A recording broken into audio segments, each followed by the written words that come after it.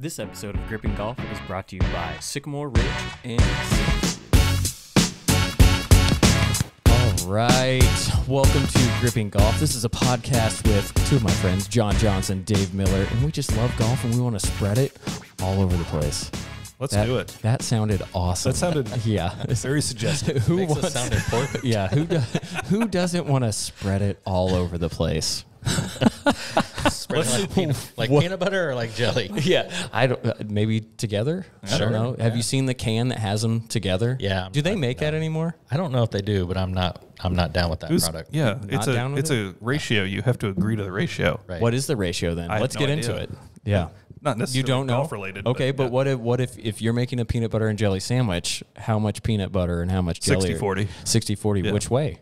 Peanut butter. Peanut butter. Heavy, yeah. Chunky peanut butter? No. That's why you buy peanut butter. If you want peanuts, just put peanuts on your sandwich. It sounded like you didn't say peanuts. It sounded like you said something else. Beep. Yeah.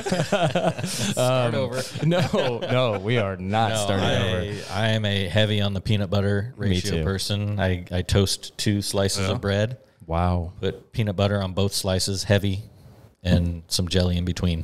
So like 80-20 or 75-25? I would say it's probably closer to 90-10. Whoa. Wow. Whoa, it's a So peanut just a butter little, sandwich. yeah, just what a it is. little bit of sweetness in there. Exactly. Yeah. Yep. Man, did you ever have those Crustables that was like a peanut butter jelly sandwich and you just had a little... I know what you're talking about. I've never eaten one myself, my which gosh. is crazy because I eat a lot of terrible stuff, but I Yeah. have not had one of those. So I'm closer. I'm not 90-10 like Dave is, but Yeah. I'm like You're heavy? 75. Yeah, Heavy I'm on a heavy peanut peanut butter. butter? All right. And not chunky peanut butter on peanut butter jelly sandwich, but chunky peanut butter on other things is really good. It's Really? really good. Yeah, you guys are wrong. Yeah. I don't like mixing the crunchy with the smooth. You don't like it? I don't eat Snickers bars either for that reason. Because of the peanuts and the nugget and the caramel. What? I don't even know what's in a Snickers. I couldn't even tell you. You nailed It's it. good. That's Yeah. it. Chocolate. Okay. And You forgot then the you're done. caramel. Caramel. Yeah. Is it caramel or caramel? Depends on where you're from. Oh. Is there a difference? No. Same thing. You guys were so into that. That's awesome.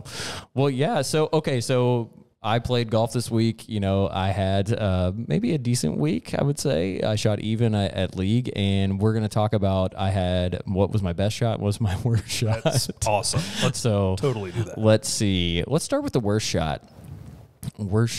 I topped a drive on 2 today. No, I didn't top it. I pulled it way left. Yeah. The one you topped was on 1. That was on 1. Okay, yes. You did it too. Huh? Yes, I topped a drive on 1. don't It was amazing. And Dave gave me a great suggestion. Stay in it. Stay in your swing. Oh, okay. So it worked. Yeah. And then I'd say the best shot of the week is, it's a tie between the 4-iron I hit today on 3 at Sycamore, or it's the 5-iron on 15 into the par 5 and almost holding it for an albatross. That would probably be. Yeah. That sounds pretty awesome. They were both struck really well. Yeah. So that's why I say it was just 2 really good swings. So there you go. How about Toss it over. Miller? Yeah. So I played a couple times league, also Tuesday night, played this morning, played really well in both, actually. Yeah. I would say... How'd you end up in league? Thanks, Billy.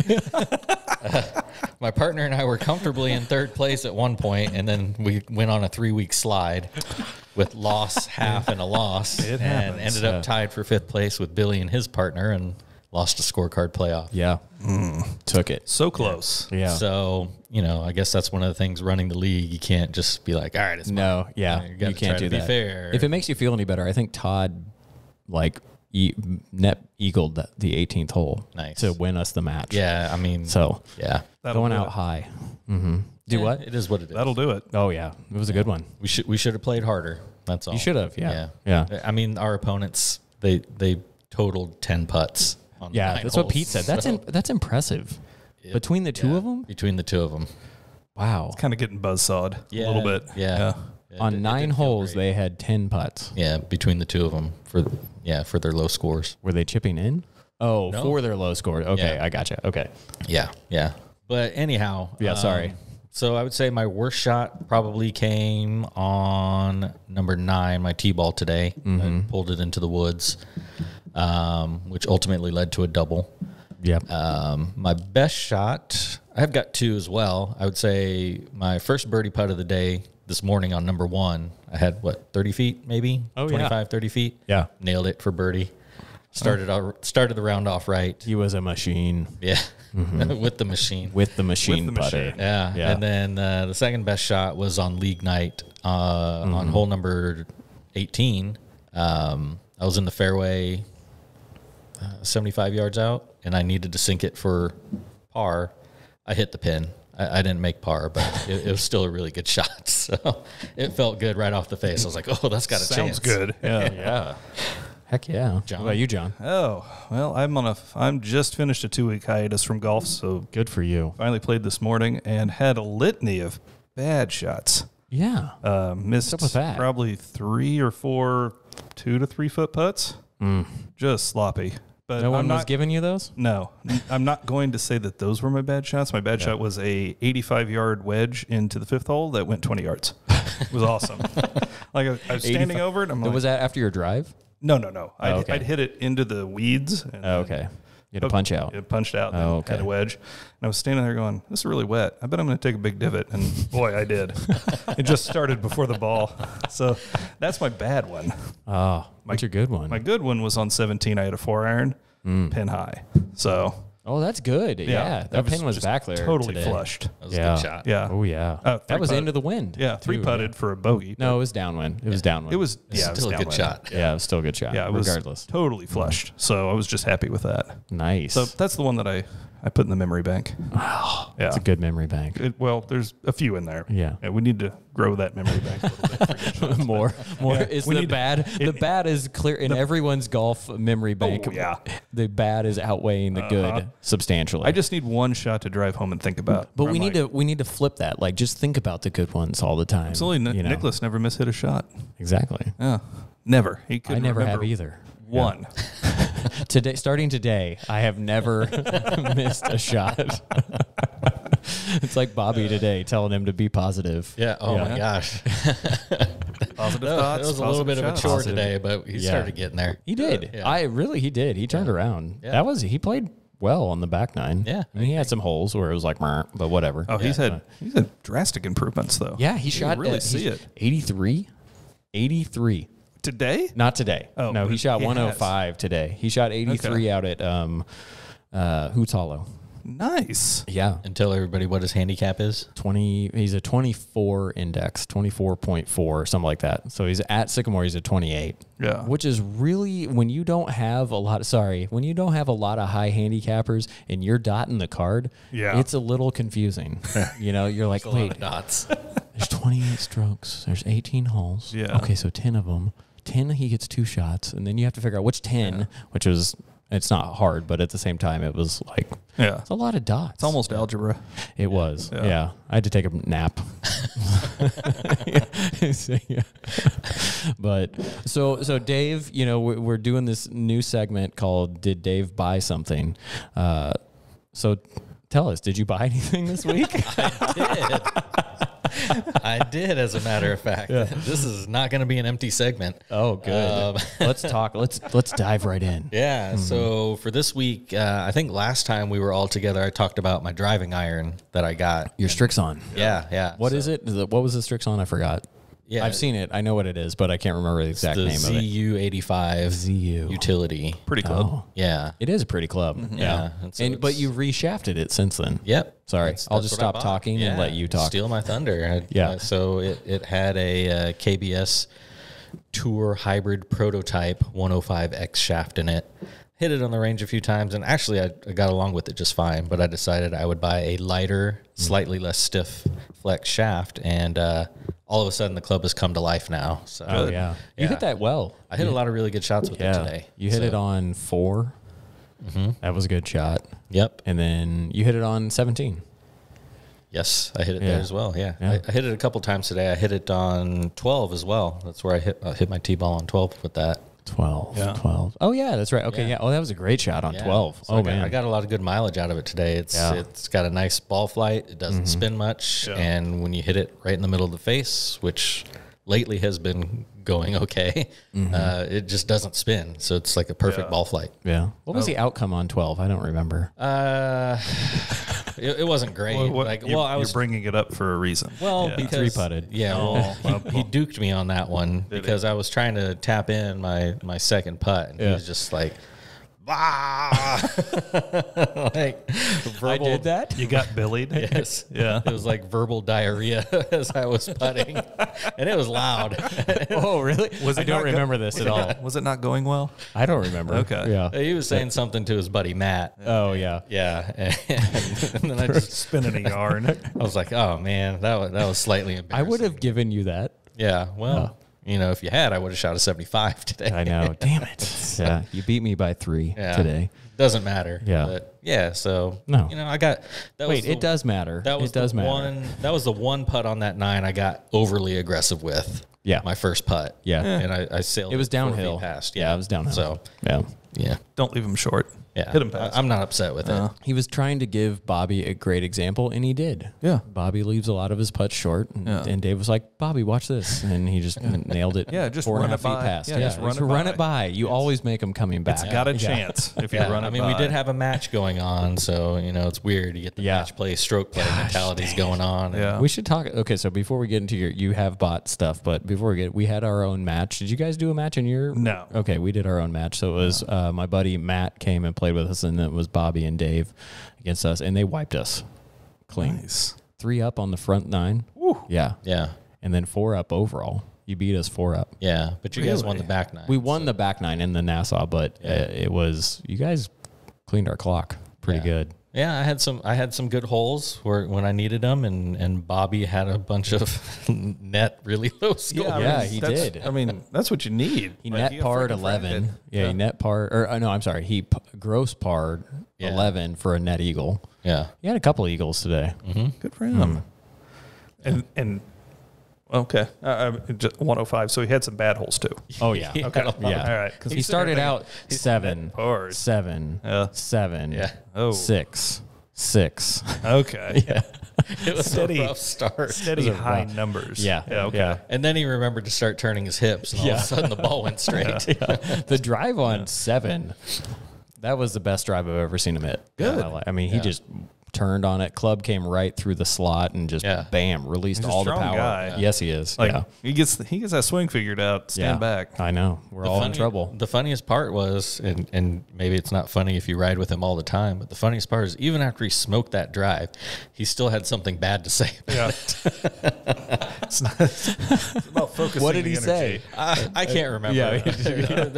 there's always something. Like every shot, there's something. Yeah. And then when he left his wedge behind, like once he realized that, it took him out of 2 holes completely. Yeah. He couldn't get past that. Yeah, that was funny. Okay, so back to ZU.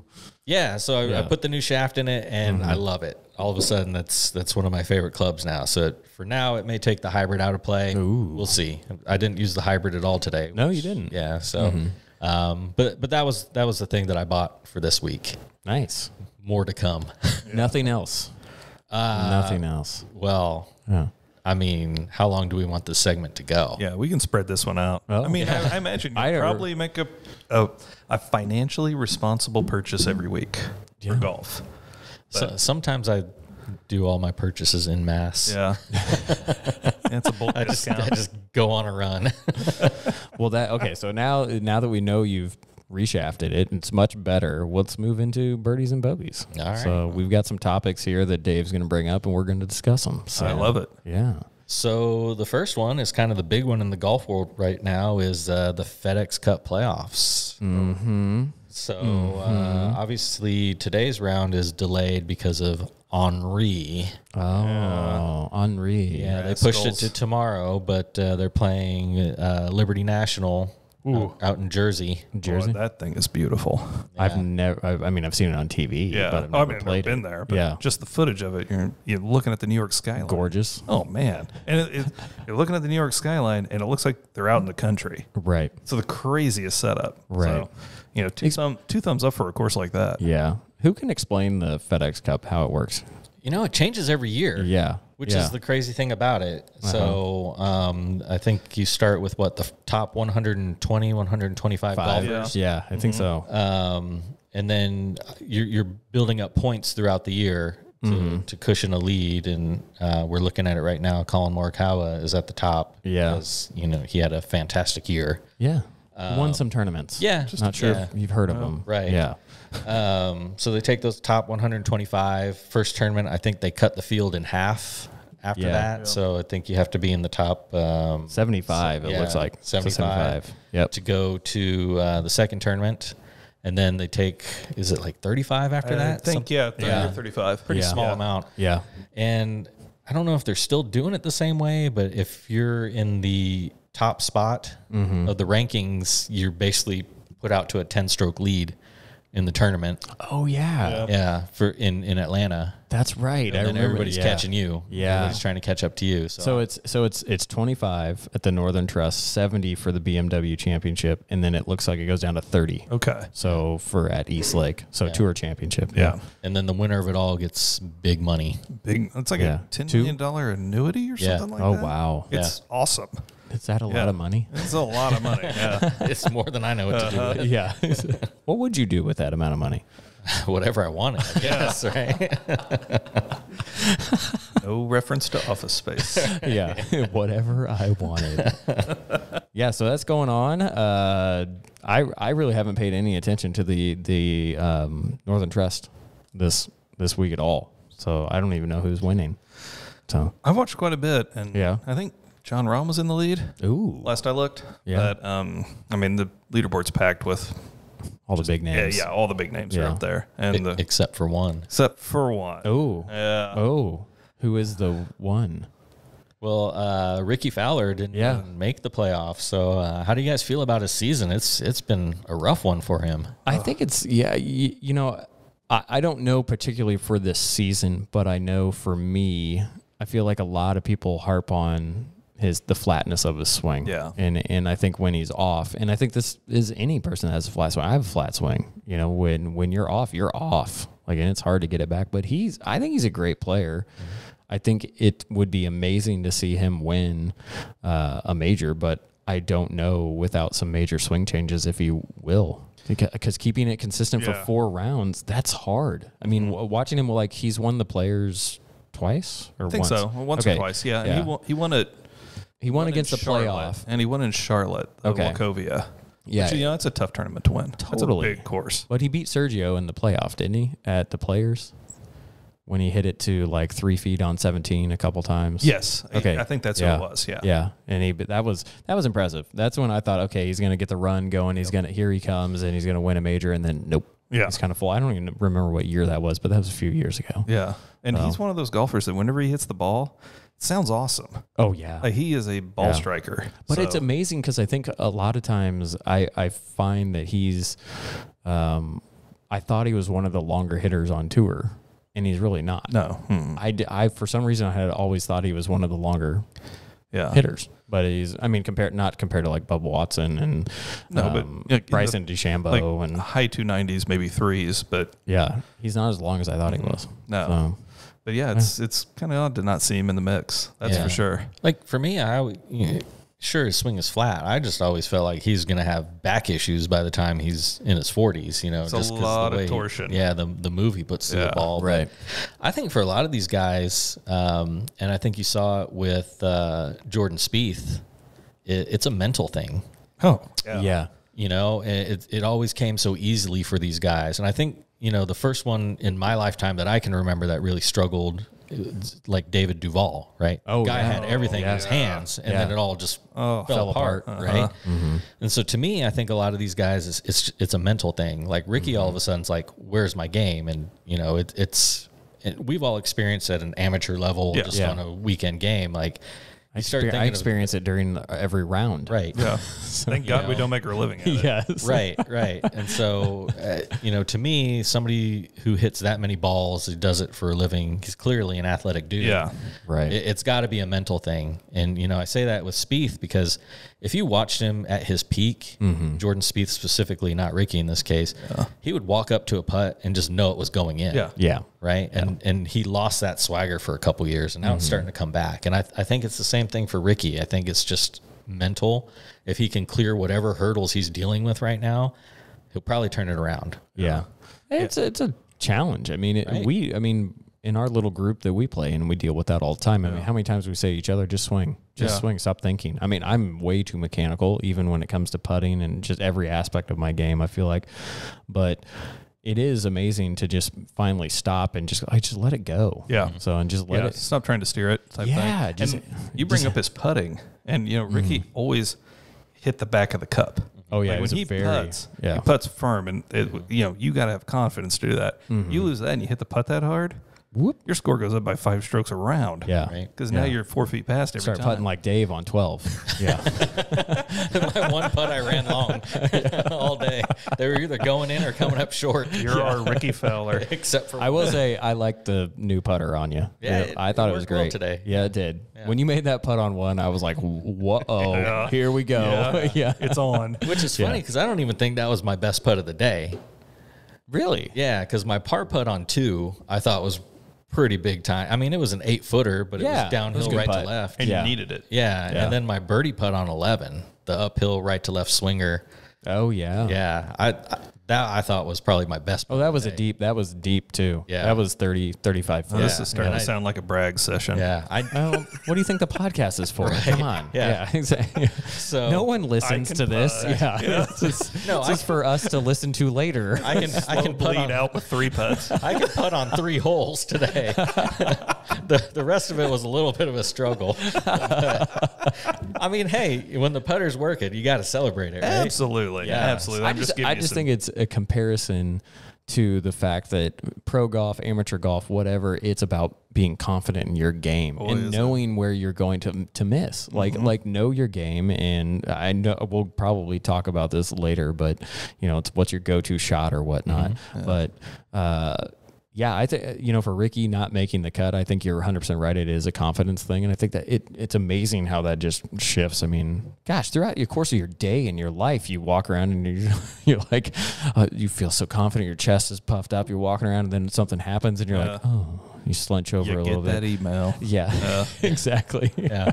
But you just have to wonder if he's like, what if I don't have it anymore? Yeah. You know? Right. Oh, yeah, that's dangerous. That's a dangerous. dangerous territory. I hope he's not in that. I hope not either, you know, because he's fun to watch. Yeah, you know? he's good for golf. Yeah, he's great. He amazing always for brings a golf. huge That's gallery. Ambassador of golf. He's grown the game. I mean, you can't say that he's done what Tiger has done, but in terms of reaching a new audience, a young audience, there's probably no one else that has How done many what he's little done. kids do they show wearing orange outfits? Yes. Yeah. With a flat bill hat. He was really the first, and I might be wrong, but saying that, but I feel like for me, he was really the first person other than Tiger that you knew what he was going to wear on Sunday. Absolutely. And so you knew he was showing up in orange. You knew it, and it was just exactly right. The kids all started wearing it. They all had their flat brim caps on, and you know, great for the game. And I think fantastic for the game. We've talked about this before. Attire. He's like, let's modernize this a little bit. Still make it professional, but modernize it. Yeah. He's made golf fun. And It should be fun. It is fun. And I'm hoping that, you know, I'm sure he will. He'll make it back. He's too good of a golfer to not. Oh, but, 100%. It is weird to not see him in the playoffs, though. Yeah. Definitely. Strange not to see that weird. that name on the leaderboard. Yeah. Yeah. And that's a great segue, John, because the next topic, you're good at this. Gosh, it's like we know what we're doing. We talked about it. Yeah. This is fantastic. So speaking of possibly not seeing somebody somewhere, you know, there's a lot of talk right now about the Ryder Cup coming up. We love the Ryder Cup. There's one specific golfer that keeps coming up in discussions, and that's whether or not Steve Stricker should use his captain's pick on Phil Mickelson. 100%. I think yes. Yeah. It's Why not the Ryder Cup without Phil there. Yeah. And I think it's Steve Stricker. Do whatever the hell you want to do. If he feels like Phil can bring the heat, get him in there. Yeah, absolutely. Yeah. Steve, if you're listening. Sit him. Yeah. You know, he's totally listening. Yeah, I'll text him. Real quick. Hey, Steve, how's it going? Love your putting stroke. Yeah. No, you know, honestly, that's an interesting thing because I feel like this does tie into maybe some of the Rickie Fowler stuff because, gosh, what would you do if you were Steve Stricker? What would you go and sit down and talk to Phil and be like, hey, man, how do you feel? Absolutely. Yeah. Yeah. Tell me what you think. How do you feel about your game right now? Are you confident in your game? Because I guarantee you at Sycamore Ridge, if we were getting into something like this, we would all like call each other and be like, are you feeling good about your game? Yeah. Are you not feeling it? If we were going to go 6, like back when we did the Cup. Yeah. You're going to go 6-on-6 with somebody, and somebody, like, you knew somebody was always doing well, but now they're in a slump or something. Yeah. Nope. Not that Not Phil's in a calling slump. them. Yeah. But, you know, yeah, you'd connect. But I think you Yeah. should reach out to Phil. Phil's so good Yeah. for situations like the Ryder Cup, and he's Yeah. got so much experience. Won a major. I know Dave was going to bring that up. He won a major this year. He's won a major, but he hasn't really done a whole lot outside of the major. You know, he's missed some cuts. And But he's still hitting bombs. nasty bombs. Nasty as we used to bombs. call them. I Yes, love nasty that. bombs. Yeah. But yeah, so I mean, my opinion, you know, I could go either way on this, but I think you guys are right. Like you hear all the stories, the legendary stories about Phil and his ping pong paddle. Yeah. You know, just the things he does for have him there. the I have camaraderie. not and heard stuff. these stories. Are you the serious? ping pong paddle stories. Man, no. they laughed him out of the What building. sort of 'cause- secret fraternity are you guys in? No, I'm joking. Just reading Golf Digest. Oh, what is that? Yeah. No. Yeah, I mean, he showed up to the Ryder Cup with his own paddle and started challenging everybody. That's amazing. So, They're like, why is it in your right hand? yeah, and I'm assuming with Phil, it's probably a big money. Oh, God, sure. Situation, 100%. Just, you know, in the clubhouse with the ping pong paddle. $10,000 ping pong game. Yeah, I'm sure he's got like the top of the line Swedish model, Absolutely. ping pong paddle from Stiga, I think is the brand. I did not know that was a thing. Yeah, Okay. Yeah, I was into ping pong for. I have a little bit. Stiga. Yeah, I have a nice paddle. Yeah, Yeah. I'm the office champion. It's fine. nice. Yeah. Nice. Humble brag. But like it's a thing, and so Yeah. he's you know, he came in, he was talking smack, he had it in a little case and Good for everything, him. and then I have a case too. Yeah. Yeah, so keep just- that thing fresh, clean it. Hey, you got to buy some nice solution, keep the tackiness up. right. Oh yeah. You say so. You don't walk in with some dirty old ping pong paddle and Really? try to spin a shot. No. Now, what if somebody walked in with a dirty ping pong paddle and took you to task? It would be embarrassing. See? Have you named your paddle? Don't do that. Greta. Oh. It's Greta. Yeah. I named mine Excalibur. Wow. 'Cause it's That's a also- lot cooler, but Yeah. Greta, it's like, come on, Greta. Yeah. Wow, I've learned a lot. Just about Yeah, we're getting deep Yeah. into these things. Yeah. So I mean, and you know, the good thing is, as the captain's pick, you know, he doesn't have to play in all the matches, right? No. So he can be there. It's just the Absolutely. motivation. He can do it. He guy. can play ping pong on the Right. side all Yeah, day. exactly. So But I mean, Phil is hyper competitive.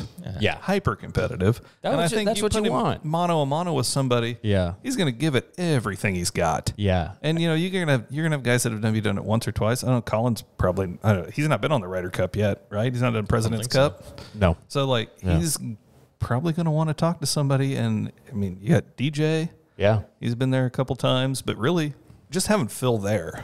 Yeah. Experience. Yeah. Yeah. Just ask him questions and have him just pat you on the back and tell you you're gonna be fine. That's a lot. Of the people who are close to going in, so Jordan Spieth, Harris English, Patrick Reed, Daniel Berger, Patrick Cantlay.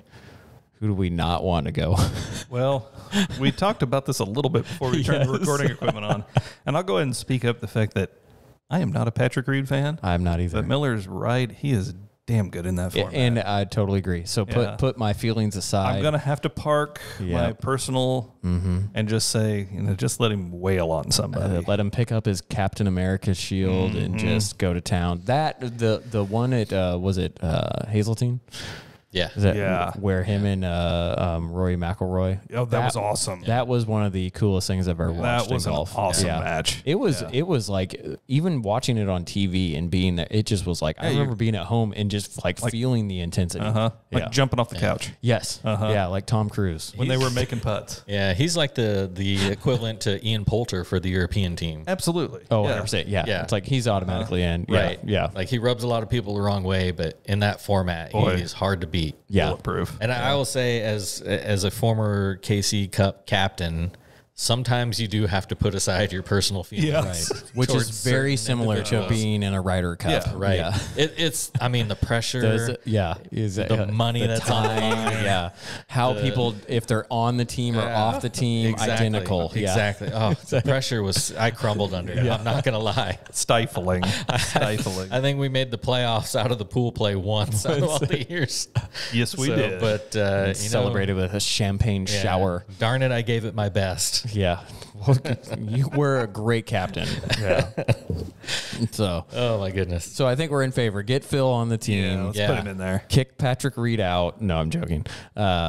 But what else we got? Birdies and bogeys. Bring us home on a final topic here. So the last thing actually happened just down the road from us in Manhattan, Kansas, my hometown, at Colbert Hills. Where I went to college. Yeah. Mm-hmm. Also where I went to college. Oh, you did? Yeah.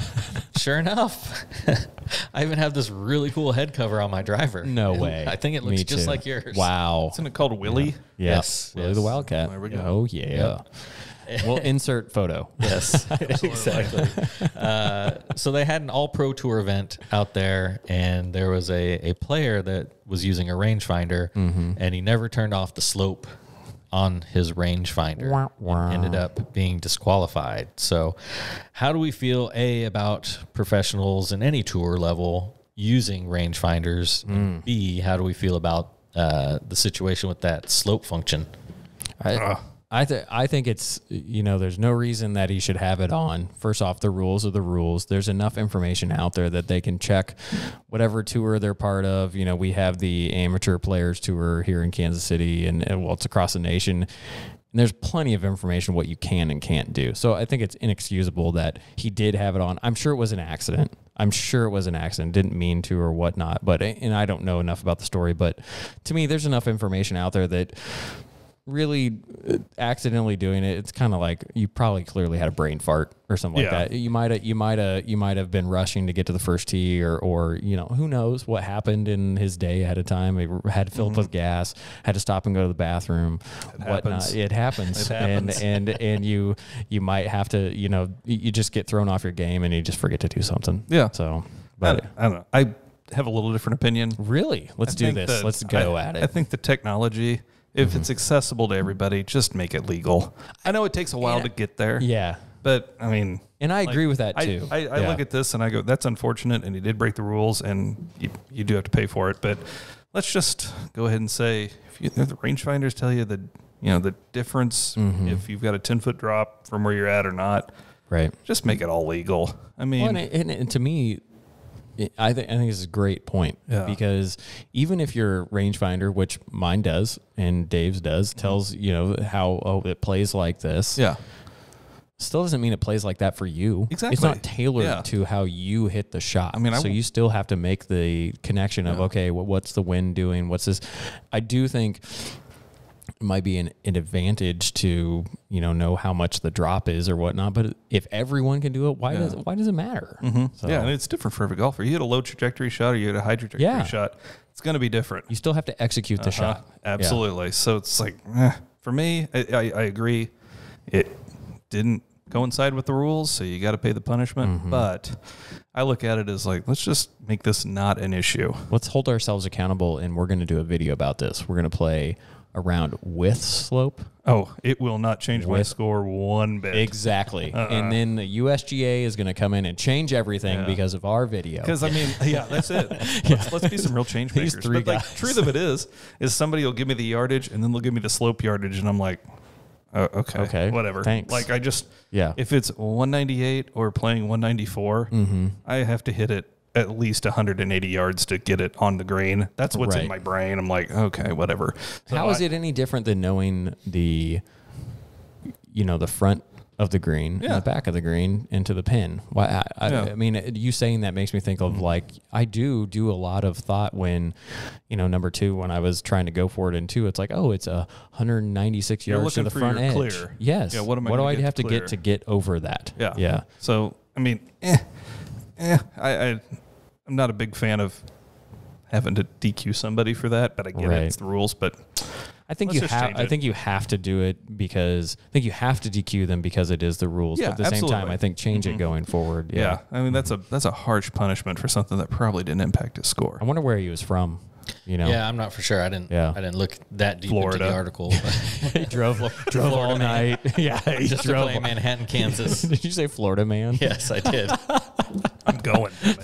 Yeah, exactly. What was the score there? What won that tournament? Do you recall? I don't. Okay, I don't recall. Right. I wonder what they shoot out there. I don't even know what the All Pro Tour is. East of a golf course. I think it's one of the little feeder tours to Corn Ferry. Okay. Yeah. Nice. So yeah, and you know, it was big in the news, and I'm kind of with John as far as the technology aspect. Let them have it because you know the big initiative is pace of play, and if you give the pro the yardage right there on the number, the only thing they have to figure out at that point is wind. Right. Yeah.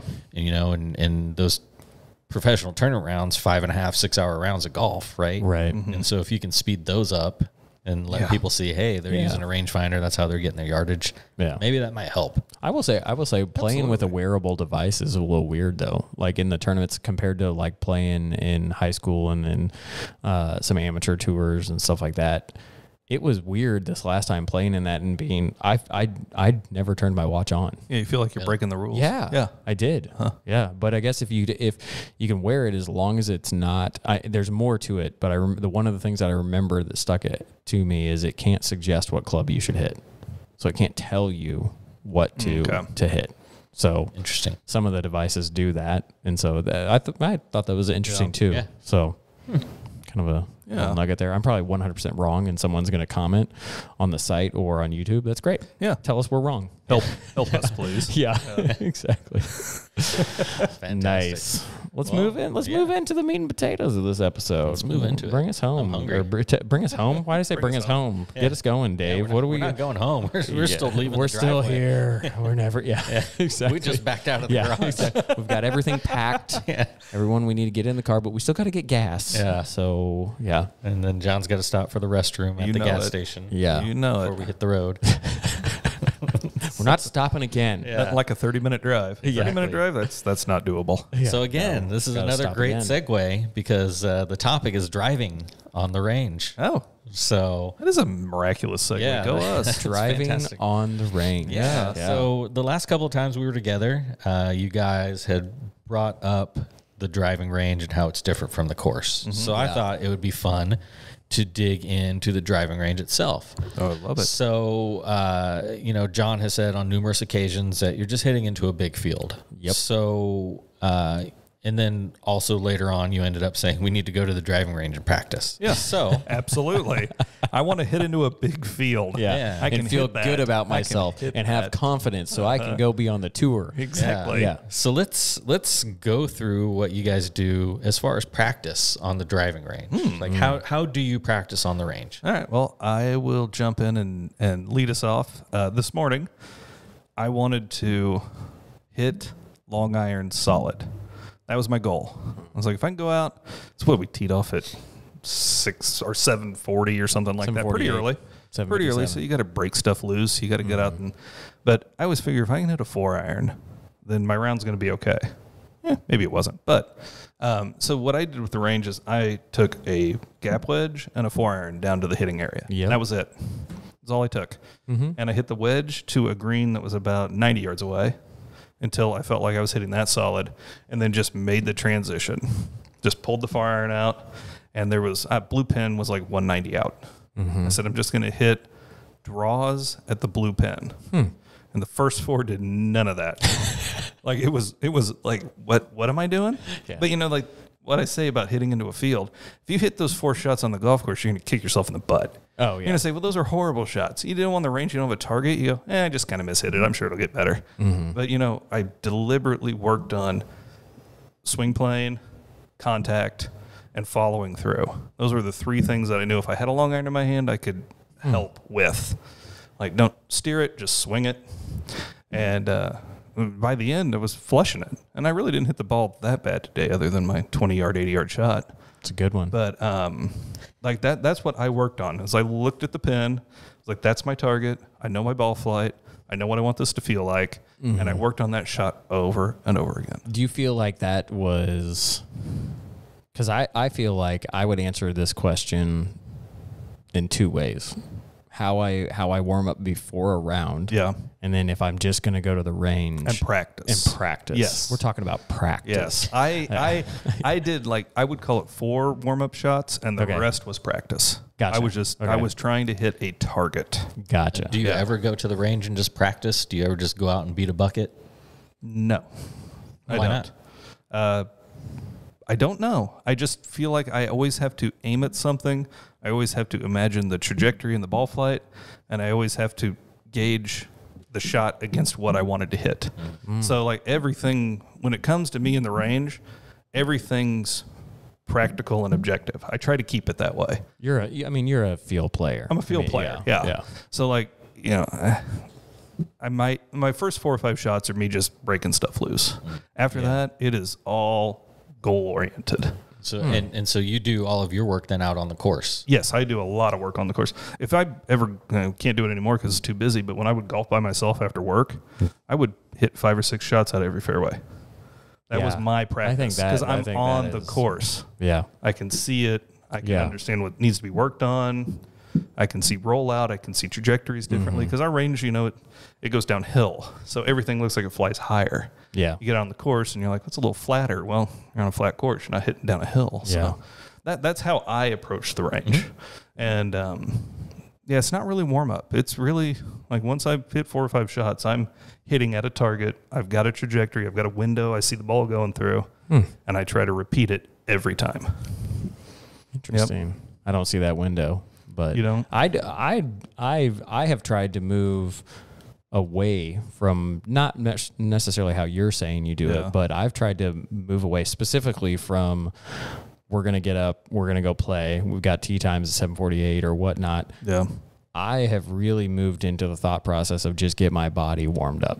Because I feel like the mechanics are already there. Yeah. But sometimes I would show up to a round and I'd be like, oh, okay, I want to hit this shot. And I'd be on the range and the confidence would just go down because I couldn't hit the shot I wanted to hit. So I've really this year, and whether it's helped me or not, is just come out and just start swinging. Yeah. And I take a gap wedge and I take a 6-iron. Yeah. And I choose 6-iron because, and I could be wrong, but it's the middle of the set. It's not a short iron. It's not a long iron. Yeah. And so I take that now to your point is you took a 4-iron, and I think it's interesting, but like Tom Watson always talked about if he would take, and he might still talk about this, but he would take a 3-iron, and if he could hit a 3-iron great on the range, he knew he was going to have a good round. That's the same reason I do it. Yeah. Yeah, because I always figure if I can start to flush a long iron, then we're going to be okay. But I think there's a little challenge there because I feel like I do have the same swing across all my clubs, but at the same time, they're still different with the length of the club and everything, the shafts. I mean, because I've never gone out and done like wedge 8, 6, 4 hybrid driver, and then go out and do gap wedge 9, 7. I know guys that do that, and they move down through their whole set. You're sitting next to one. Yeah. And I think there's value in that too, because then you have familiarized yourself with all the links and the lofts. But there's a time and a place. To me, there's a time and a place for that. That's not before you go play. It's an evening. But I'm with John. I benefit more from.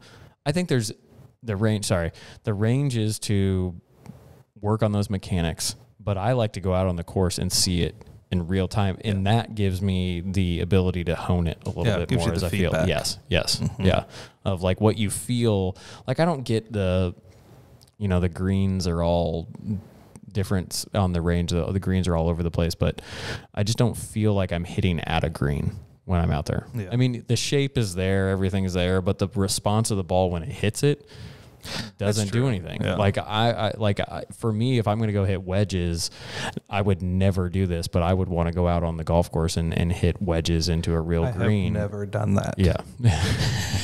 Dumped your golf bag of golf balls out and just said, I apologize. I would never do. Fix all the pitch marks plus 10 more. But I think it's important to say why.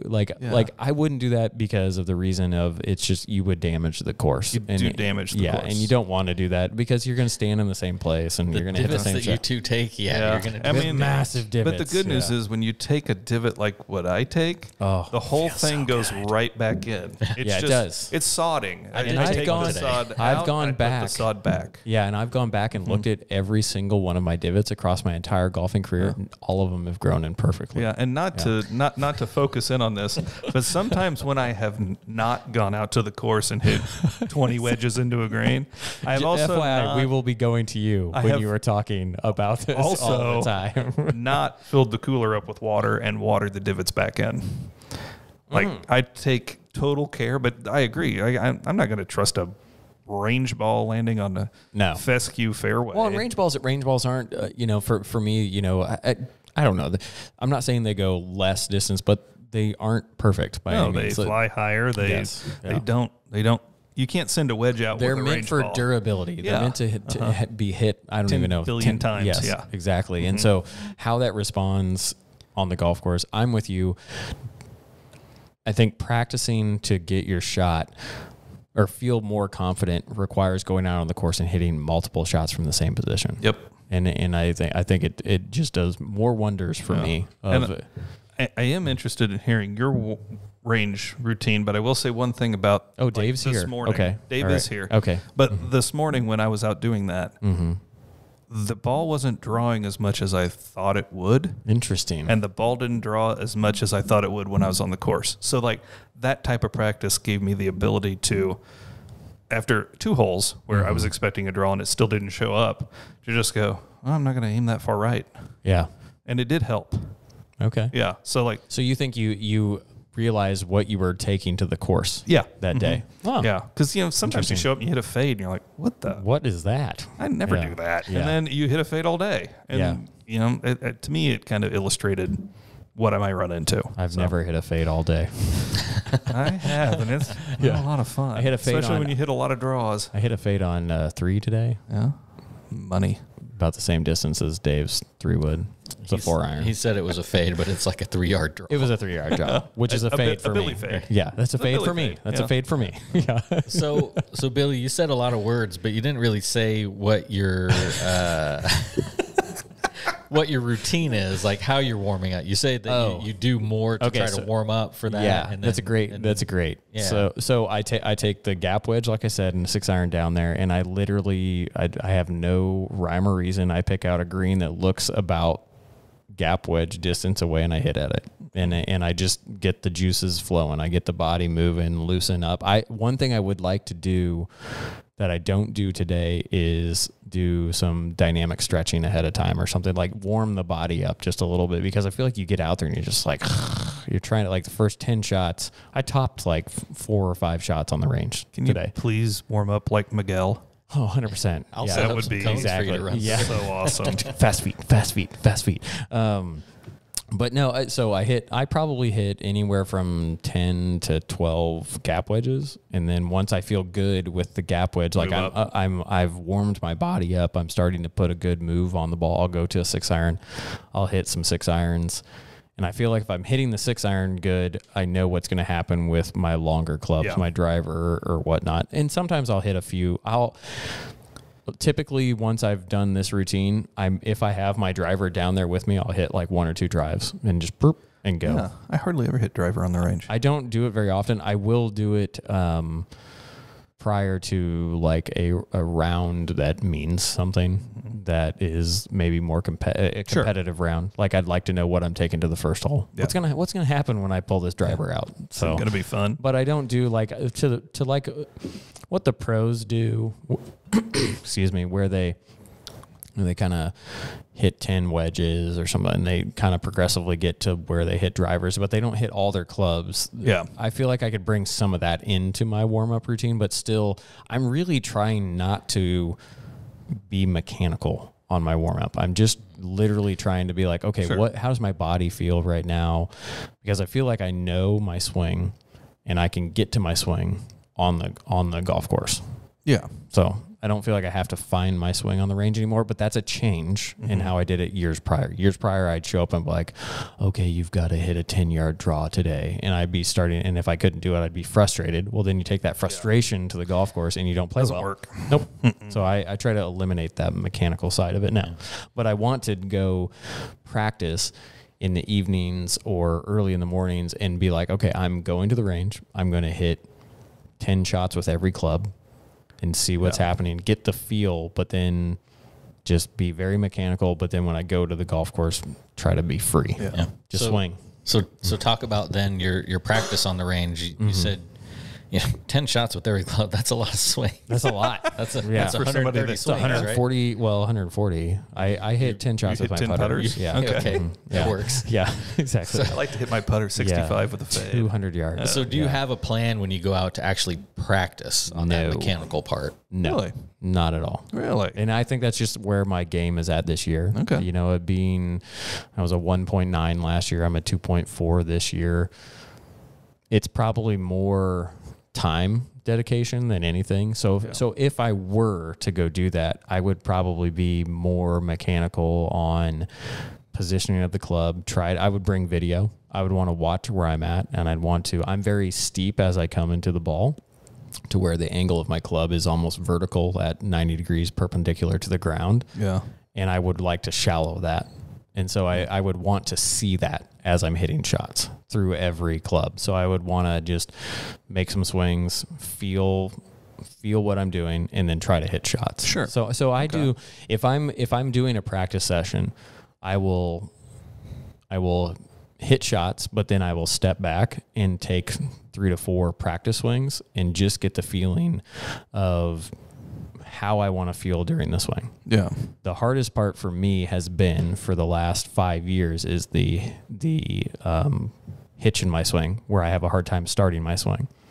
And so that's why I don't have a great practice routine on the golf course or on the driving range, is because of that. Because I would go to the range and I'd be like, okay, come on, let's just get past not being able to start your swing. So now that I'm past, now that I'm Didn't even know this was a thing. Oh yeah, this was a huge mental thing. Wow. So I'll tell the story. So I had a buddy that asked me, I cocked my head to the side, and he asked me, he goes, "Why do you do that?" And I go, "I don't know. I didn't know I did that." And so then, bound and determined, I'm not going to turn my head. Oh, good Lord. Yeah. So that sent me down a road. Then I would sit there at the range, and I would go, don't turn your head. And I couldn't start my swing. Well, then I would tell myself, don't start your swing till you keep your head straight. That led to, I can't start my swing. For real? Yes. Wow. So you can ask people at Sycamore. They've experienced. I would just be like locked up and wouldn't be able to turn at all. Oh, So, wow. Yeah. And that's something I think I would really like to dig into, like on the next episode. Yeah. The mental side of golf. Yeah, the mental side. Is that what you wanted me to get to? No, that's not at all. We're gonna what I have a wanted you to get breakthrough. to, but I think that's great, because I think it leads into the next thing that I think we should talk about on the next episode, is that mental game, because I've had issues in the past that poor John had to experience in a tournament. And so, but yeah, I'd love to travel down that road, because I think it would help people. But one thing that you said that you want to do or like to do is record yourself. Yeah. And I think that's great. And I think you being a former pro and having friends that can look at your swing and help you with that is great. What about the average person that's listening to this and doesn't really know much about the golf swing? Does it benefit them to record their swing? And then what are they looking at if they do?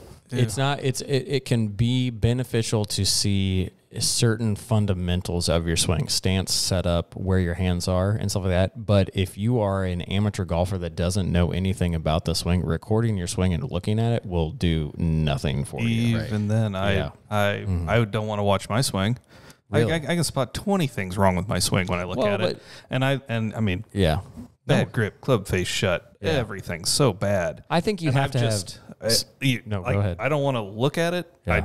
As long as it's working, Yeah. you know. I mean, See, but I think I agree with what you're saying, because you could paralysis by analysis. yeah, You could totally it's go really slippery over. slope.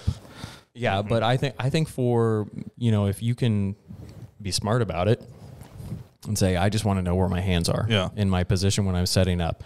Snap a picture. Set your phone up and snap absolutely. a picture. Validate what you're doing or not doing, and then move your hands. Because there's tons of times where Dave or you are sitting there and you turn around and go, your hands are so far back, and it's like, oh really? Put your hands forward. Then you feel like your hands are like touching the driving range because they're so freaking far forward, but they're in the right position. So I agree that you can over and analyze your own swing, but for me, I think it's a difference between a good golfer and not trying to be mean, but a bad golfer. Well, it's somebody at different stages. Yes. Yeah. When you're in your 20, 25 handicap, and I mean, I'm like 3 or 4 handicap, 3 something. Mm-hmm. And the thing is, when I look at my swing, mm-hmm. I know what I need to change, but it's also like anybody that's remodeled a house. You're like, oh, new cupboards. Oh, shit, I got to put new floors in. Oh, my gosh. Now I got to do this. Now the carpet in the living room looks terrible. Now I need to repaint. Now it cascades. Yeah, because you can fix one thing, and now your other quirk is not working because the quirk you just fixed that fixed the other quirk mm-hmm. is now, it's not supported. So yeah, but I could argue with that if you could say that about your game. Because if you start to hit better shots and you're closer to your proximity to the hole increases and you're not working on your putting, you're still going to shoot the same score. Yeah, my recommendation if you are going to record, mm-hmm. consider watching it with a pro. Yes, like and that's what I was getting at is like if you do record your swing. Don't try to analyze it yourself. There are tons of stuff on YouTube, and yes, there are some people who really do know what they're talking about, but there's also people that don't. Yeah, and get with a trusted pro. Sit down. Yeah, say I want to record it. I want you to tell me 2 or 3 things to work on, and that's what I'll work on. There are apps because like I still figure I put it in the same analogy of working on a house. Mm-hmm. I redo my kitchen. I'm going to cut through a floor joist, water pipes. I'm going to electrocute myself, and the whole thing's going to be worse when it's all said and done. My house was supposed to be here on Saturday. He's dead in his kitchen because he tried to remodel. Exactly. So no one's heard from John. Yeah. If I'm going to remodel, I'm going to ask somebody that knows remodeling to say what 2 things can I do to make this house better. And that's what I'm saying. Like don't self-diagnose. Yeah. Yes, I think you can if you know enough about the swing to be dangerous. If you can understand, or there are people who have great minds and they can go in and read stuff. They could figure out the fundamental biomechanics and they could understand what they're doing. Just define what you're trying to do. I think there's a wealth of knowledge in finding and looking at your swing. Yes, you could focus on one thing. Yeah, focus on one thing. I want my setup to be really good. Okay, great foundation. I want my grip to be really good. Okay, what does my grip look like when I'm looking at myself or taking a video of myself? It's only going to either validate or tell you that you need to change it. Yeah. So I think it's great, but I do acknowledge that it's dangerous territory if you don't know what you're getting yourself into. Well, I mean there's so many people that I think, but more detrimental is to not know what you're doing and go look on the online, read something and think that that's what you're doing and then change something. Feel in reality is nowhere close. So different. Yeah, and that's what I think. It's really like trust and verify. So like trust that you're swinging well, but then verify it with some other mechanism. Yep. I think it's good to have a buddy come over or a girl come over or your friend come over and look at you. But at the same time, very hard to describe a golf swing of where you're at, and when you can say, like, if I record it and Dave or you were to come over and talk through it, there would be no confusion. It'd be like, okay, this is where you need to be, and this is where you don't need to be, and stuff like that. You really need Dave for that. Yeah, Dave's good. So sometimes. I just didn't want our tens of listeners to go out to the range. 10.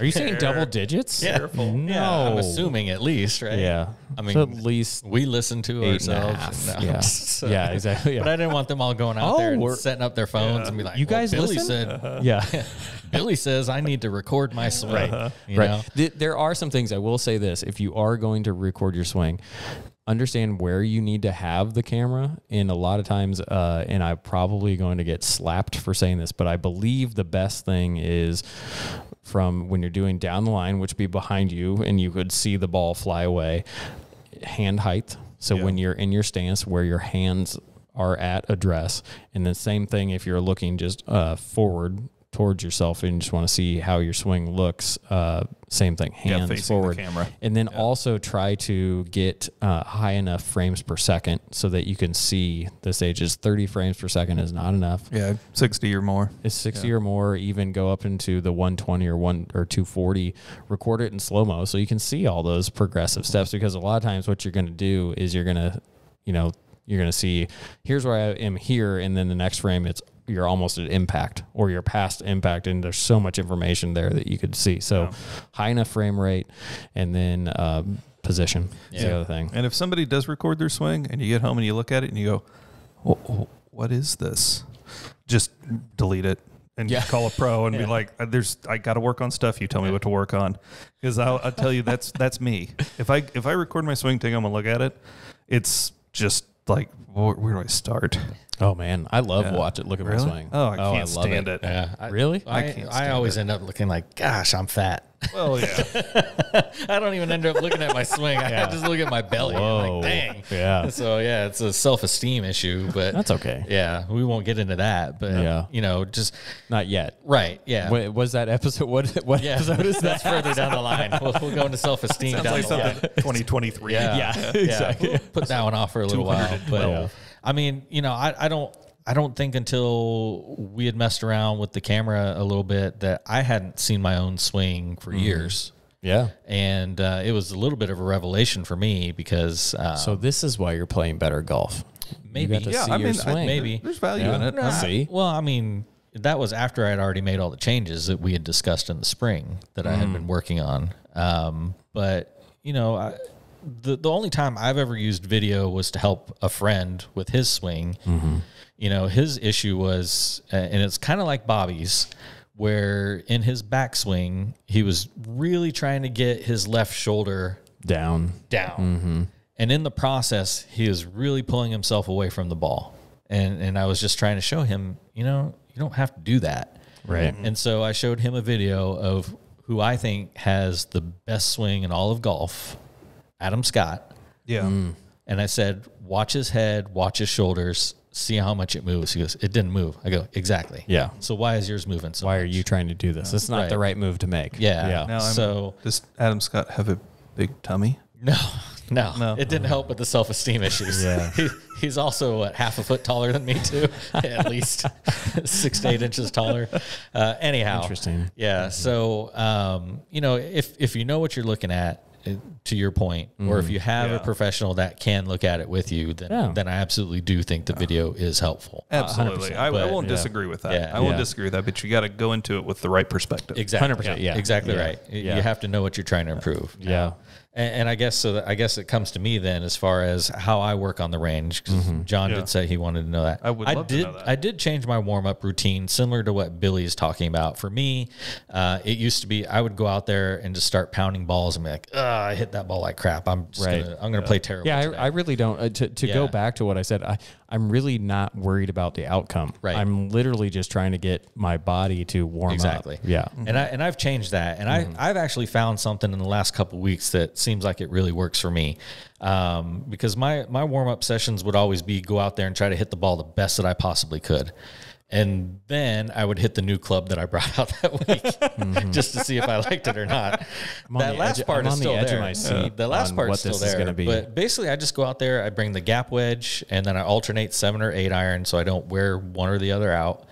Oh my gosh. And then, Honestly, I'm with you on that. Yeah. I'm totally with you on that. And then I bring out the clubs that I think I'm going to be hitting off the tee the most. So today it was the driving iron and the driver. Yeah. Sometimes it's the 3-wood that I bring out there. And so I just go out there. The first thing I swing is the gap wedge, half a swing, just try to knock the rust off and get moving.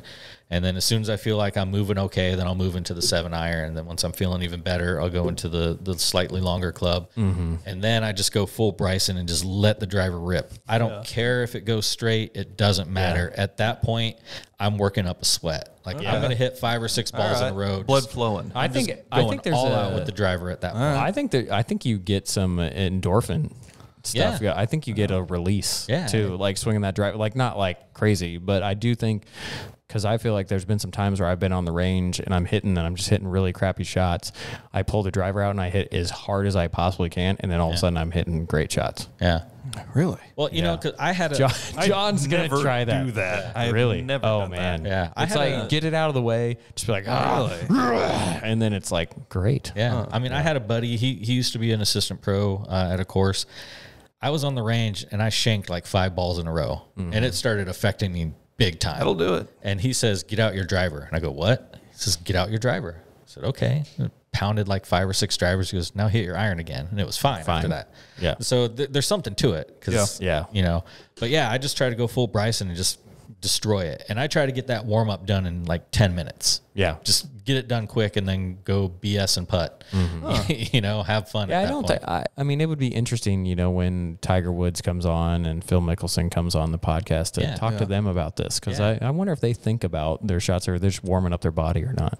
Phil was on the range at Augusta. He was hitting at targets. Yeah. I mean, he hit the targets. He was hitting at targets 500 yards away and landing it there. But I think there's a difference between them and us. Yeah, but, like but they, you know, I think Bones was still his caddy, but they were, you know, he was out there moving his hand. He's like this, and Phil would hit, and he's like this, like he was trying to get him to go left to right.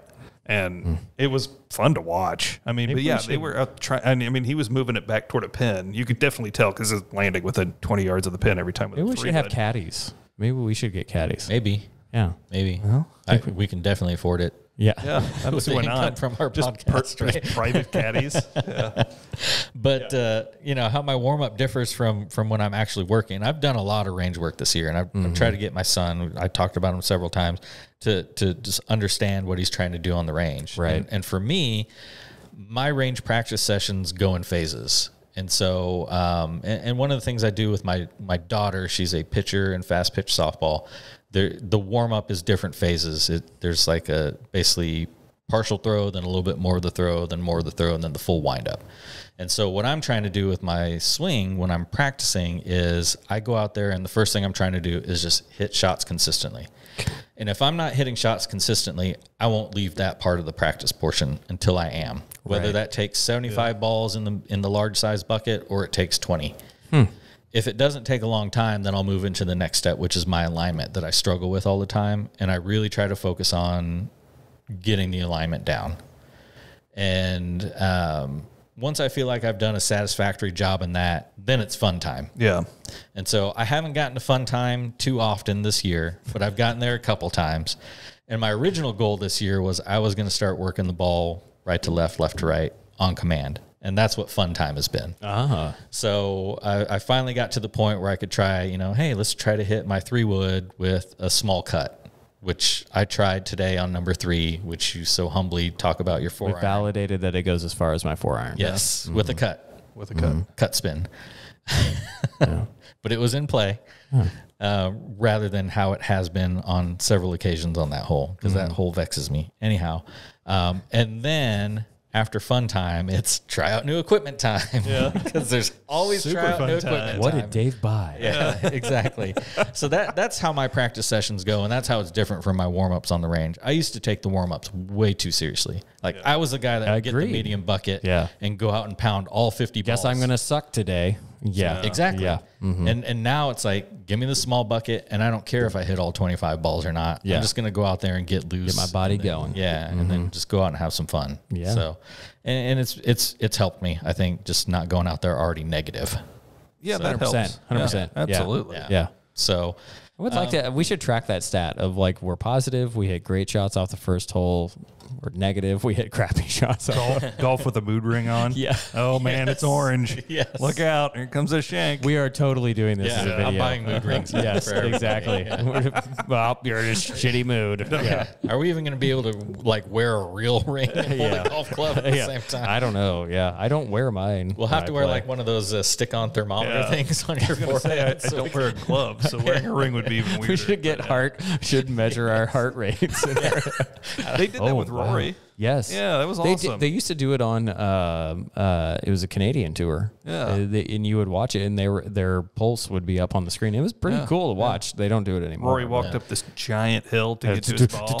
No, it got to like 91 beats a minute. I'm like, God, he's healthy. Wow. Son of a gun. Jerk. That's what I'm like, that's what I am walking downstairs. Like he's not going to lay down and take a nap. What a loser. Right.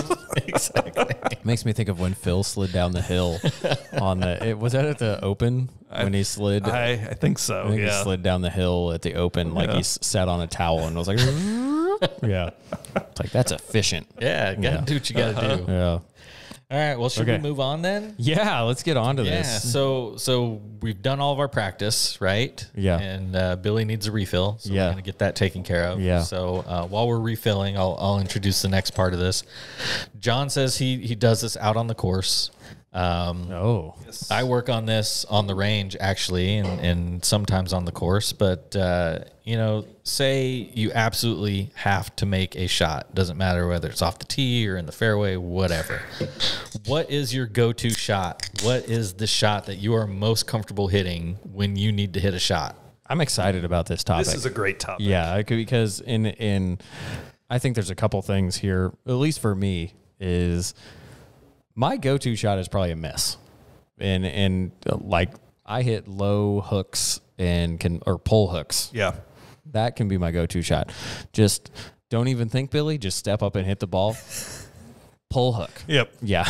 Money. Yes. Aim 40 yards right. It is going to be money. Yeah, exactly. Yeah. Maybe go down a few clubs and we're going to right there. Now, where it goes and stuff, that might be like, I need to figure out exactly how far that draw is or that pull is. But because my thought of a go-to shot is the shot that, I mean, maybe it's always off the tee, maybe it's always an approach, but it's the shot that you know you can trust and you don't mess up frequently. I think that's what I call a go-to shot. And I think for me, truly, like in that definition, for me, I would go, I want to get to a certain yardage. Yeah. I want to get, if I can have my 60-degree wedge in my hand from 90 to 105 yards, I feel very confident. Yeah. That I will at least be in a reasonable amount of distance from the hole on the green.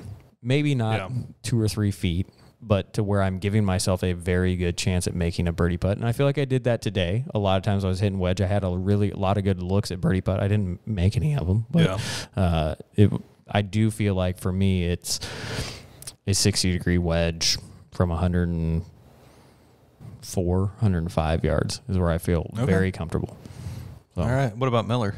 What about mine's a pretty similar shot. I like to be 95 to 105 yards, but for me, it's a 3/4 gap wedge because I'm not as strong. Yeah, no kidding. 104, 60. These long limbs. Crazy. And it's funny. I only hit my 60 out of the bunker. Really? Or if I have like a greenside flop shot that I need to hit. I do not take a full swing with it. I do not take a full swing with my 56. I hit traps with my wedges, so I'm I think that's why I like that. The 60 to me is more like a 56. I'm closing it down and even out of a bunker? Not out of a bunker. Out of a bunker, I love hitting 104. Yeah, it's a little hooded. Yeah. Okay. And so I love hitting. I love a 60 out of a bunker too. I hit 60 out of every bunker I play. See, I think I could leave my 60 at home. Really? I used it twice today, and both times I was like, I didn't really need to do that. Because a 56 is just crack it open a little bit, you got a 60. I think it depends on if you're comfortable laying it open or not. And for me, I feel more comfortable laying open a 60 than I do a 56. Why? I have no idea. I'm the same way in that regard. Yeah. Because sometimes out of the bunker, I'll even hit gap wedge. Like, I'd just be like, I've got a lot of green to work with. This way, if I fat it, who cares? Yeah. Because I feel like if I did that with a 60, it'd just kind of dribble out. Yeah, but you're also the same way, though, with your chipping. Like, you'll chip with everything all the way up to, like, an 8-iron. Absolutely. Yeah. I'm good Variety with that, is too. the spice of life. I look at, like, for me, if I'm inside 3 feet of the edge of the green, I might putt. Yeah. If I'm outside of that, I start looking at what gets the ball on the green the quickest and rolling. Yeah. But it depends on what's between me and the hole too. Yeah. I mean, it ends up on a ledge. Are you gonna lift it up there? Or are you gonna roll it up there? You got 45 feet of green to work with, and it's up on top. What are you gonna do? that's a tough one because I would probably stumped him. I'd probably still do like a 52. Get it on the ground. Yeah. Yeah. Maybe not get it on the ground as quick, but get it up there. But then I start thinking about controlling the spin. It might be easier to bump a 8-iron and let it just roll up there. Sitting here giggling, thinking about a 60. My 2 shots today, the 60 were just abysmal. They were horrible, and both because of them, you never use it. Yeah, both of them. I'm like, I'll chip with it. I got it in my hand, and it literally went 4 feet over the fringe, and then took one hop and just stopped. Well, it needed to go 40 more feet. So this didn't work. Yeah, I'm like, I look at it and I go, why do I even have this thing in my golf bag? But you should practice with it. Random. Take it to the range. Yeah. I'm a 56-degree wedge for every chip shot. Everything. Really? All around the green. Everything's a 56. I think that's brilliant. It is. You get really good with it and familiar, and you know what's going to react. You can manipulate if you cut across it outside to end, you get a little more spin. Yep. If you need it to roll, you go inside to out. Yep. You lay it open, you hood it. That's how I do my chip shots. Unless I'm really short sighted, I need to get it up in the air. Yeah. I lay open the 60. I've always believed that you choose one way or the other. You are a multiple wedge person, pick for what you're going to use, or you're a one wedge person that manipulates it for every shot. I changed. You changed. Yeah, You were a wedge one all through high school. A one wedge dude. Was a one wedge dude. Mm-hmm. I've still got it, Granny. It was a golf club. You've heard me talk about it. I've seen it in action. Oh yeah, it's a phenomenal wedge. Gurney? Granny. Granny. I was at the home course. This little old lady left her wedge behind, and I picked it up. I'm like, oh, this actually looks pretty good. You didn't turn it in? And I was gonna go catch her, and I thought, well, maybe I'll hit a shot with it. Let's see how I turn this on. And you, it huh? went in. I hit it from 40 yards and it went in, and I went, if she comes back, or like I took it to the clubhouse, I'm like, if that lady comes back asking for the club, I'll bring it back in. You're right. Never got asked. Never got asked. And I mean, maybe this is good for the audience. I would love to find I would love to find a backup, because I'd like to put it back in play. What is it? It's called a custom ground. It's literally what it's called. It's probably a Walmart club. Wow. But it is phenomenal. But I was a 56 only, because I had 3-through pitching wedge and a 56 and a putter. So I did that forever, 56 only. Yeah, I was 3-through pit the same way. Yeah. I didn't have a 60 until 2 years ago. And then I decided, really, let's change things up. Wow. Yeah. And I bought my first out of the bunker. Do what? And now it's the only thing you ever hit out of the bunker. Yeah. That's the only thing I hit out of the bunkers. Unless it's like a long bunker shot, like 13. Like if I'm in a fairway bunker that's close to the green that you can maybe get it, I'll hit a 56 or something. But I typically only hit a 60 out of every one. Huh. Mm-hmm. Yeah. Love it. What's your actual go-to shot? So I would probably say that if I'm going to talk... the question, John. Answer it, please. Topic. The actual, where I will put it, is not in a specific yardage. If I need to hit something online and not lose that golf ball, it's a knockdown shot. And that's driver, 3-wood, all the way to like a 5-iron. For those of you that don't live in Kansas, it blows like hell here. So there are times where you're talking about the wind, right? Yeah. Oh, okay. The wind. All right. The wind not it blows to live here. No. It's a great place to live, other than the wind. But yeah, that's my shot. Is I will take. I mean, Dave's watched me hit it quite a few times off of hundreds, 13T. Mm-hmm. I will take something on a windy day and just hood it and just hit a dead stripe, 5 foot high, screaming knockdown. That's my 3-wood. That's my 3-wood right now. That's what I would say. That's my go-to shot. Yeah. Is I know how to hit a low 3-wood. Yeah. But when I say I know how to hit it, I don't know how I'm doing it. I'm just hitting this low, amazing bullet 3-wood. Yes. And they go dead straight. The one. No, this does not go dead straight. It goes. It's a low, screaming. Not like a hook scream, but like just a bullet coming out of a gun with a voluptuous draw. Yes, with a like 15-yard draw. Yeah. Mm-hmm. The one you hit on number 5 today was insane. It looked like he hit it thin. It did not get above his eyeballs. And that thing took off. Like with your drive? It's a 3-wood. Yeah. Oh, okay. Yeah, with my drive. Off from the tee. Okay. Yeah. I was like, the approach? I hit the same shot. I don't think you were watching, but I hit almost identical shot on 13. Oh, really? Yeah. Yeah. I was left side. Yeah. I had a restroom break. Yes, you did. While you were hitting. 10-100. Yes. 10-100. The 10-200 is a story for a different day. Yeah. I have no idea what you're talking about. Same hole. Okay. But John, I've seen him take out driver on holes, and I'm like, what is he doing? Yeah. And he'll intentionally, it won't go higher than his belt buckle, and it'll still go out there 200 yards. Yeah. Yeah. And it'll go dead straight. I feel like I could hit that shot through a tornado. Yeah. See, and it doesn't balloon or anything. I think that's what next year, 2022, whatever year it is, I want to figure out what is my like go-to shot, reliable. Yeah. Because like for me, I struggle losing balls off the tee and stuff like that. I want to be able to be like a bunch of drive out there or something now. And when I say go-to shot knockdowns, I play a lot. If it's a competition round, I bet I hit 3 or 4 of those things off the tee. Yeah. Because I'm like, well, this hole looks tight. You know what? I'll give up 20 yards and just find short grass somewhere. Nice. Yeah. And it works. It's like a very amateur golfer version of Tiger's Stinger with his 3-wood. Yeah. I'd say, you know, I feel like a 3-iron for me. If I need to put a ball in the fairway, 3-iron for me. So yeah, I agree. You know, I know not very many people might be familiar with Sycamore, but the 18th hole is a dogleg right par 5. And it doesn't necessarily neck, but you're always hitting into the wind. Oh, yeah. And that's always for me is like a 3 or 4-iron, just, you know, just a little bit of a knockdown. It's going to go right in the middle of the fairway. Like for me, it's like not even a question. And it probably goes back to confidence a little bit that I'm confident that I can do it. Yeah. But it's my go-to for sure. Yeah. The only club I know I'm going to hit straight every time is a 7-iron. Wow. That I know. I don't even know that. That I 100% know will go straight is that 7-iron. Because, you know, I still have my struggles off the tee, even though lately things have been going pretty well. Yeah. I still don't know when something's going to grab me. You know, last week on Sunday, coming up 9, I'm 1 under and I blow a drive all the way right into the driving range. Should have hit 7-iron off the tee. Exactly. Yeah. And then today I do just the opposite. I'm like, probably subconsciously I was saying, don't hit it right. Yeah. Even though you the went wind was left. blowing right to left, and then I just yanked it to the left. See, and that's where what you're talking about. The wind is right to left there. I'm more like hit it hard up that right side and let the wind bring it move it. back. Yeah. And that's what I was. That's Yeah. what I thought I was thinking to myself. You weren't. But I think somewhere deep down in the medulla oblongata, Your subconscious, your brain was like, no, we're not going to. we're just going to go ahead and snipe this one. Yeah. And man, the tree it was up against had these 5-inch thorns coming off of it. Thorny locust. Yeah. God ended bless up, Ooh. that was an unplayable. Yeah. So, yeah. Happens. Well, we know our go-to shots now. Yeah. So Yeah. I guess the thing is golfers figure out your listeners, the tens of listeners. You Figure three, out. go to the range. Exactly. Yeah.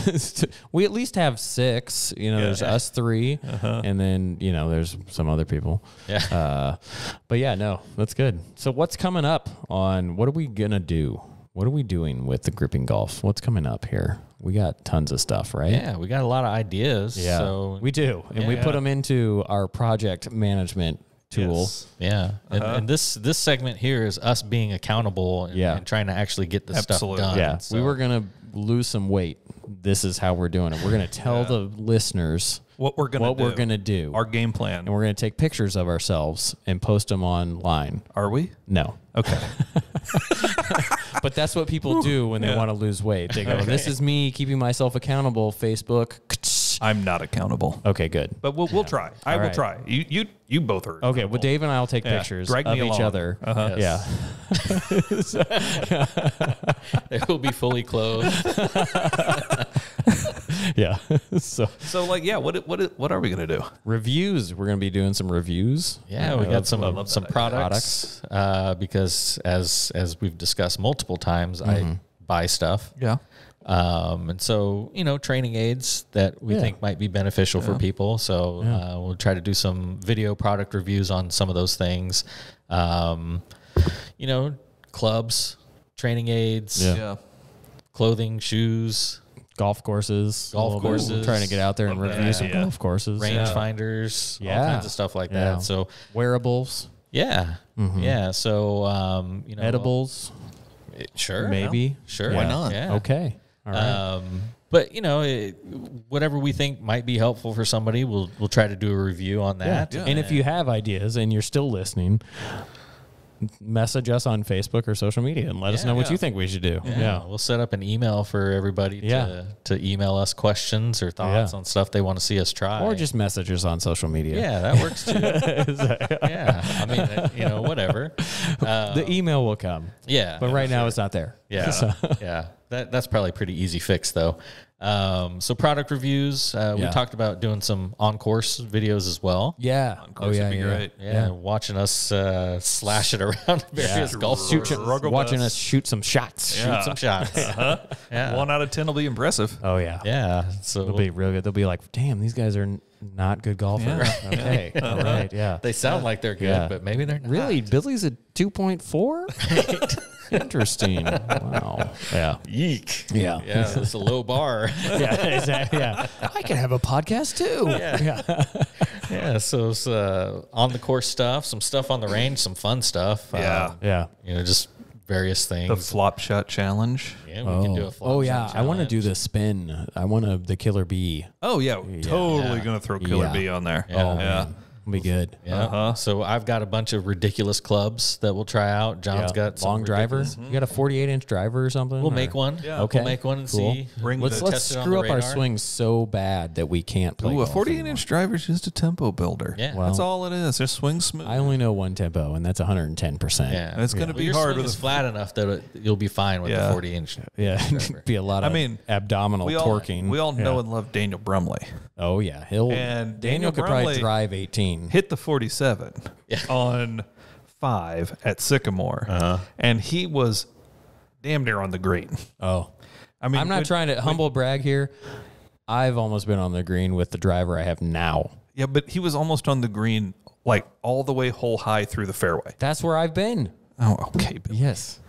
Good Driver Lord. technology has come a long way in the 10 years since the 47-inch Well, wait. FT5. No, we did that when Brumley might have had the 905. Yeah, it was. It was a long time ago. But Well, yeah, we're going to do it again. He hit that, like, if we did a new 48 and made him hit it, that would actually, you know what? Maybe that's what we do. Is we I have think he has. We have a Brumley Billy driving distance challenge. Ooh, I think he can take me. I really do. He's a beast. He's got some serious club head speed. Oh Yeah. man, he can move the ball. But Yeah. that, you know what? You've come up in the world. I'm getting there. I think maybe with that and a 48-inch driver, I eat between my the two of you, Wheaties. It's not, I don't think my club head speed has changed very much. hitting It's the ball more solid. I'm hitting the ball solid. I'm releasing the energy at the right time. Did you say solider? Yeah. I don't know what I did said. say Did I solider. say Sure, you solider? said solider. Yeah. More solid. But I mean, there you go. That's a great point. Hit the ball Yeah. more solid. Even if you swing slower, you shorten it's your all driver. about sequencing. It is. Yeah. But So, maybe we have a Brumley Billy challenge. ooh, yeah. That would be awesome. A Brumley Billy beat off. Yeah. Oh, boy. I think we found the YouTube title. Yeah, Yeah. exactly. Look what, for it. What are you watching? Yeah. Go ahead and Google that, everybody. Explicit title on this Yeah, one. go ahead Yeah, and Google exactly. that. Oops. Yeah. Well, So, good. Yeah. Challenges, course reviews. A lot of good Yeah. stuff. videos. A lot of, Oh my gosh. Lots of fun stuff we want to bring for everybody. Yeah, we're Change it gonna up. we're each taking off a month of work. We're Yeah, gonna do this sabbaticals. solid. Yeah, sabbaticals. Exactly. Yeah. This is the notice to your works right now. need September and October off. please. Thank you. Well, we good? I think it we're was good. It was Yeah, a I solid think that's episode. everything. Great conversation. Oh my gosh, we should do this more often. We really should. Maybe every Converse. week. Like every week. I think we should try. I think it's great. All right. Awesome. All right. Thanks, listeners. You betcha. Take care.